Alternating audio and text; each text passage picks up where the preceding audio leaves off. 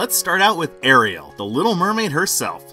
Ariel's original design was created by Disney artist Glenn Keane. At the beginning, Disney executives wanted her hair to be blonde, because, well, that had kind of been the norm for mermaids and fantasy illustrations at the time. However, it was stated that the color red would be a better contrast to her green tail color. Not to mention, it was easier to darken red for when Ariel was in the shadows, opposed to darkening blonde hair. Also, there was already enough blonde Disney mermaids going around with the movie Splash being released a few years prior. So the red hair for Ariel was kept for the final design. However, the green tint of her tail didn't come from any existing shade of green Disney artists had on file, so a new green had to be added to their palette. They named this new green Ariel. During the story development, Ariel was going to have a dolphin friend named Breaker. Apparently, this character would have taken the place of Flounder. When he was removed from the movie, some of his lines were given to Ariel. More than likely, this was because the character of Breaker was described as energetic, and that more matches Ariel than Flounder. When Ariel climbs up on Prince Eric's ship and sees the crew dancing, all of them were designed to be caricatures of people who worked on the movie.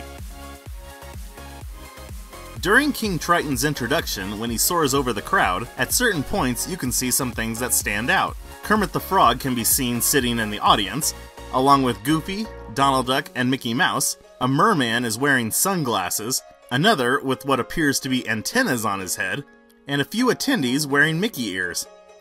While we're on the subject of cameos, during the wedding scene, when the camera pans over the crowd, you can see the King and Grand Duke from Cinderella. Also, in the Under the Sea sequence, Mr. Lippet from the 1964 The Incredible Mr. Lippet is shown during the song's finale. Jodie Benson is the voice of Ariel, and one of the reasons that she was chosen for the role is because the creators wanted Ariel's acting voice and her singing voice to be done by the same person. When she recorded the lines for the song Part of Your World, she sang it in a dimly lit recording studio to help simulate being under the sea. It's hard to believe now, but the song Part of Your World was almost cut from the movie. This was because of a poor test screening with fidgeting kids. It was believed by the producer that it slowed down the story. Knowing that they had a classic on their hands, the crew argued that the song Somewhere Over the Rainbow was almost cut from The Wizard of Oz. This convinced the higher-ups to give it another screening, and luckily, it was a success. The shark that chases Ariel and Flounder around is named Glut. It never comes up in the movie, though. He was supposed to return in a later scene and he would have been defeated by Flounder, but it was cut. It is common for Disney to reuse animation from other productions to cut down on cost. During the Kiss the Girl scene, the reeds blowing in the wind are reused from the 1937 short The Old Mill. There was an alternate song that the sailors were going to sing at the beginning of the film. It was going to tell the backstory of King Triton and Ursula, but because it took up more time than was necessary, it was removed and replaced with the song Fathoms Below. Speaking of Ursula, her design was based off the appearance of drag show personality Divine.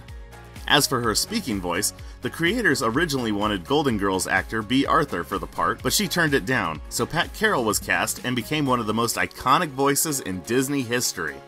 There's actually a misconception when people refer to Ursula as an octopus. In fact, she is not half octopus, but half squid, since octopuses, or is it octopi? Whichever. They have 8 tentacles, but Ursula only has 6, just like a squid. At the end of the movie, when Ariel is sitting on the rock, it is mirroring the mermaid statue in Copenhagen, which is based off the Hans Christian Andersen's original.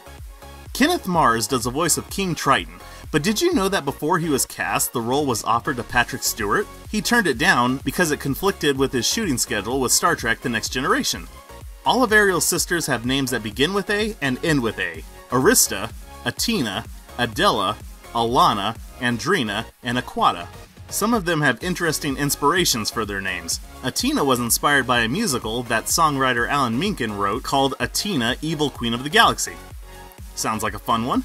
Alan Menken was also the inspiration for Alana's name, which could be interpreted as the female version of Alan. Arista gets her name from the record company Arista Records Incorporated. And Andrina was the name of director Ron Clemens' aerobics instructor. Originally, Aquata was the oldest, but when the third Little Mermaid movie came out, Atina was retconned to be the oldest, meaning that after King Triton, she is the heir to the Atlantean throne. It has kind of become notorious that the VH cover has a certain, phallic-looking tower as part of King Triton's palace. The original artist claims that it wasn't intentional, but for years when I was a kid, it every now and then got brought up on the playground at school.